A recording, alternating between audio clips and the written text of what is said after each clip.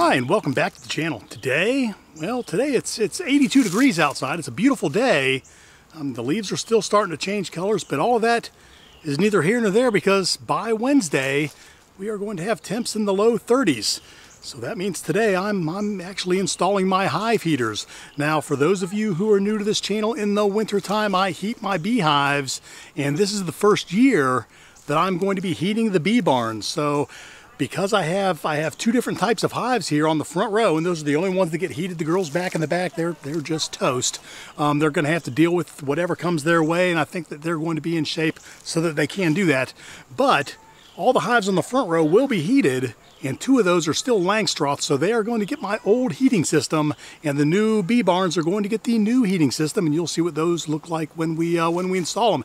Anyways, before I do that, I need to take care of some business that I left back on the Space Force and the Coast Guard hive. I never ever gave them another bucket of sugar syrup. Now, because the fall flow is on, at least for a few more days, I think once the weather hits 30 degrees at night, I think the fall flow's over. I think that's going to kill the goldenrod. Actually, my bee yard kind of smells like dirty socks right now, so I know they're bringing in the goldenrod nectar, but after Wednesday, that's not going to be the case, and I want to make sure that the Space Force and the Coast Guard hive have everything that they need to get through winter. That's my two weakest hives. So anyways, let me get my smoker lit, let me get my veil on, and we will get started. Something else that I noticed while I'm standing here lighting my smoker is that I have some ants attacking the blue hive, so we're going to have to deal with that too. The sun's hanging kind of low in the sky. It's later in the afternoon. But it has to be done, so we are going to take a look at that as well. Okay, so I guess I'll get what's easiest first. That is going to be giving the two hives over there each a bucket of sugar syrup. Then I guess we will start on the blue hive and get that addressed, and then do the rest of the hives. Should be a pretty quick video. Ooh, okay, here we go. Actually, this is not going to be too tough. I don't even really have to smoke them, but I will. Here you go.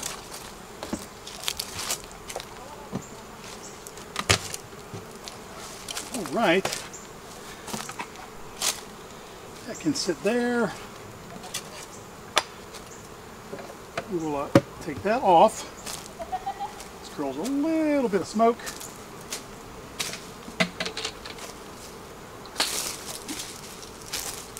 I just made my bees really, really happy. All right, give you your lid back, and you are done. Your brick. Here's your sugar syrup. Now this is 2-to-1 sugar syrup. Oh. All right, here we go. Hi, ladies. And let me tell you,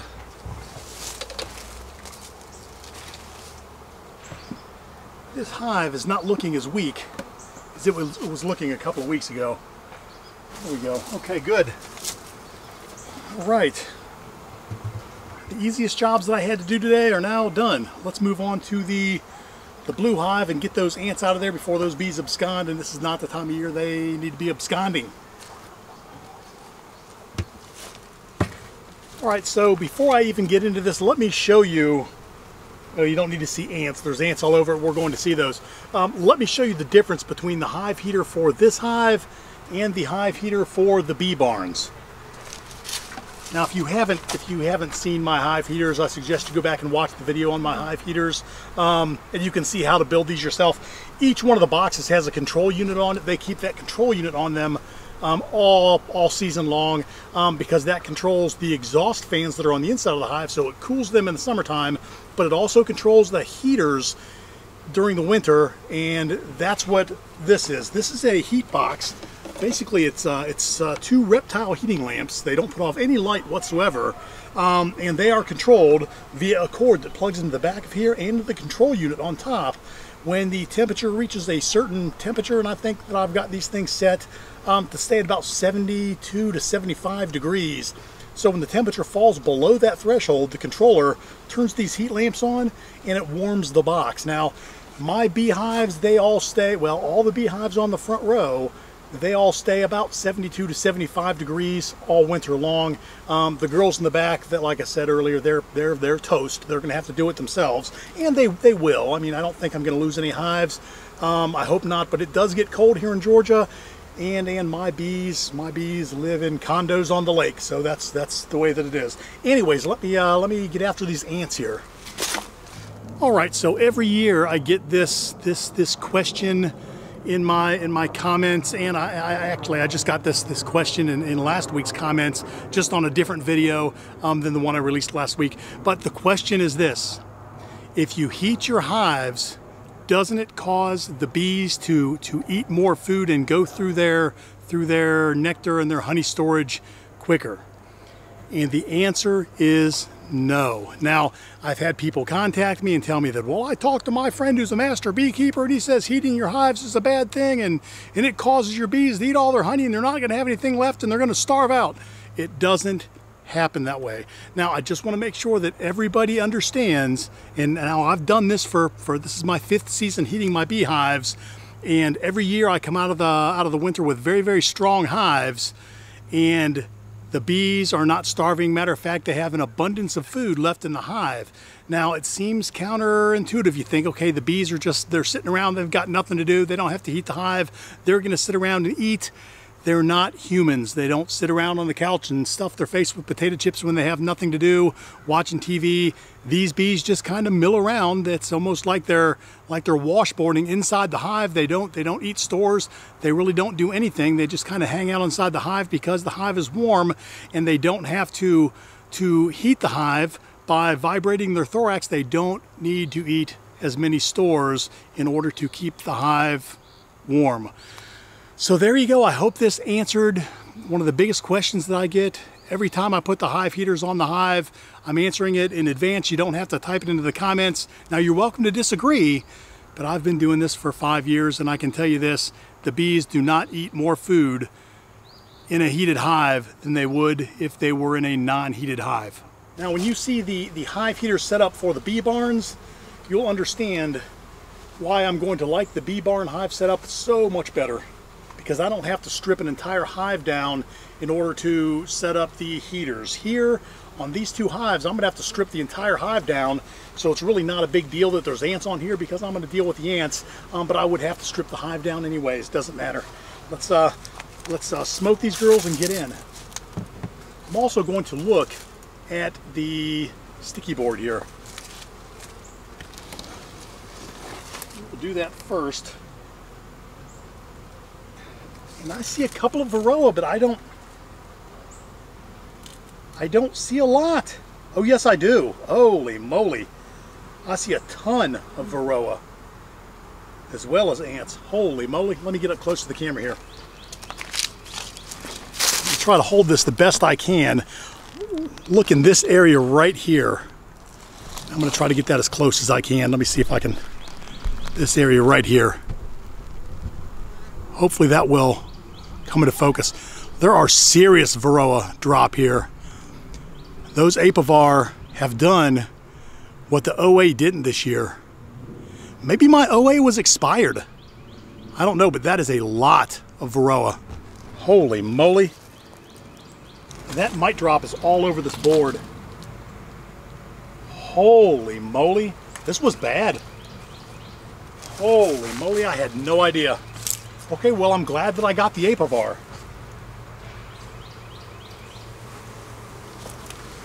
All right, now let's take this hive apart.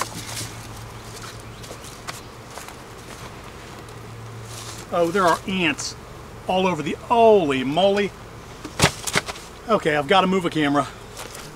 These ants are all inside the control box, and there's a bunch of ant eggs in there. It's like they're moving in. Well, they're about to move out. All right, first thing we're going to do is we're going to take this box off. This box apart. There we go. Okay. Right there. And I'm going to refill my oil traps.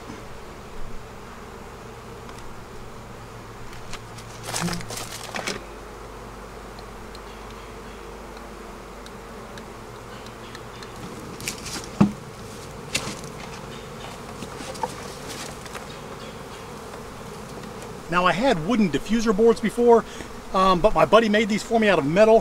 What this does is this allows the heat in the bottom box to come up evenly into the hive.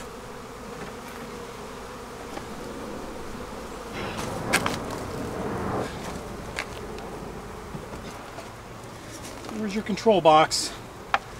Ant free. There we go. Again,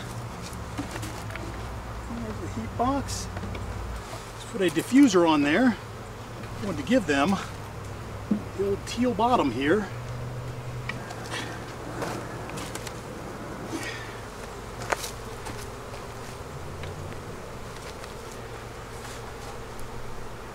Watch yourselves. And your lid. All right, you are ready for the cold air, ladies. All right, now for the easy stuff. Now we're going to the, I guess it doesn't matter where we start. I guess we'll start on the red hive. Okay, now here is another hive heater related topic I want to discuss. And because I'm going to get these comments, and I get these comments every year when I put my hive heaters on, and especially if you watch my hive heater build video, you go look at the comments, you're going to see this comment that if you heat your hives, your bees are going to be weak. The bees don't want a heated hive. It's not a good thing to do, is heat your hive. It's bad. Don't heat your hive. It's wrong. Well, let me tell you, it's not wrong. It's not bad. And I'm a hobbyist. It's easy for me to plug in these hives, and I've got power down here. It all works out. Now, if I was a commercial beekeeper and I had 150, 200 hives, it would not be worth it for me to supply power to the hives and try to heat the hives. That said, I'm not the only one who heats my hives. Chances are, if you're a beekeeper up north, you heat your hives. You just don't do it with reptile heating lamps. You heat your hive by putting insulation around the box and wrapping it in chloroplast or stuffing it filled with straw. You do everything you can to keep your beehive insulated, which allows your bees to store their heat and keep their hive heated. So heated hives, are they a bad thing? Yeah, I don't think so. Matter of fact, if you watch some of the other YouTube beekeepers that I do, let's say Dirt Rooster or Mr. Ed, they're down in Louisiana, and their winters aren't too bad. I imagine they do get cold. I mean, heck, in Texas they get snow, but if you notice, they're always cutting bees out of people's houses. The bees always go to people's houses, and they're usually on inside walls, and those bees chose that spot. They chose a place to live when they swarmed out of their hive and landed inside that wall. They chose that because it was warm and dry. It was something that the bees could maintain a good temperature without having to use a lot of resources for their colony. Anyways, just some ideas. Let's get back to the video. Okay, the sun is very bright, so I can't see you because it's directly above the camera. But this is all there is to the new hive heater. I slide this in, slide it in the diffuser, and put this in the back with the plug on it, and I'm good to go.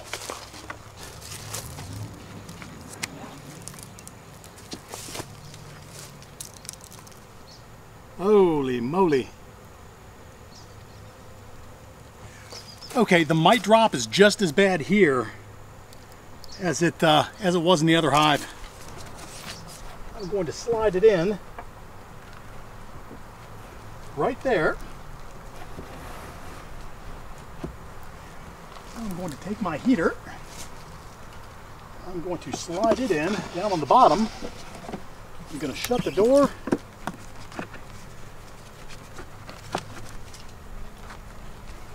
Okay, there we go.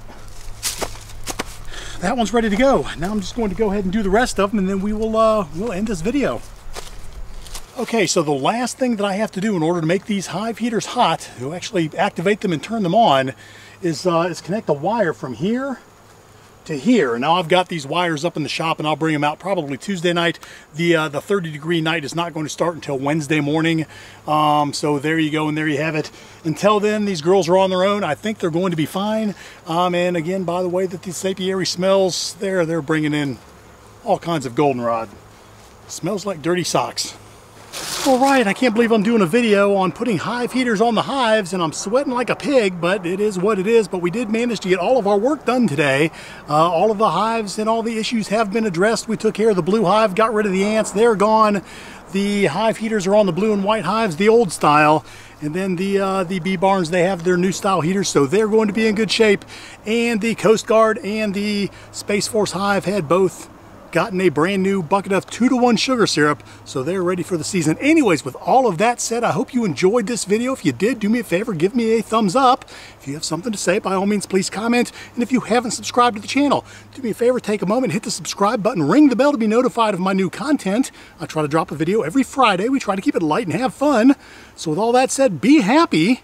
And I will see you next week. And we will check on these hive heaters sometime during the week on Instagram. If you don't follow me over there, jump over to Instagram. You'll find me and you'll get a sneak peek into the hive heaters in action on the bee barns. I'll see you next week. Take care.